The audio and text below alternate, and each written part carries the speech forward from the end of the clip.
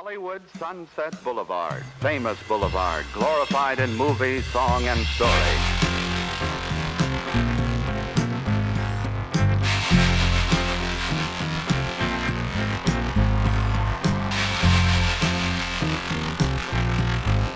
From Doheny to Crescent Heights, there's a lot of ghosts. I believe in sacred places, and I believe that it's a sacred place.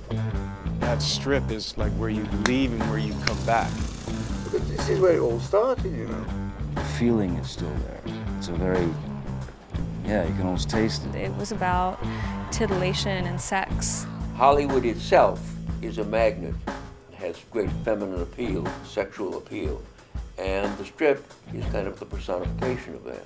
Your dreams can start out there, and your dream will end there, you know, if you don't watch your shit. You will die that night, and it will be because of whatever dream you're chasing.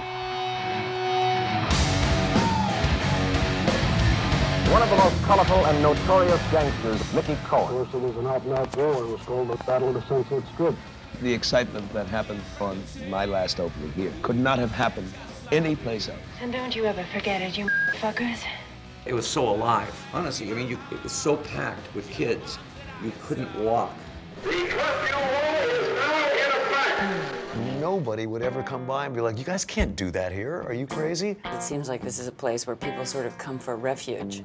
Sunset Strip is a civilization for the broken-hearted, the mistreated, the overlooked, the underloved, and the doomed. If you're gonna die, you might as well die here. Die in front of all of us.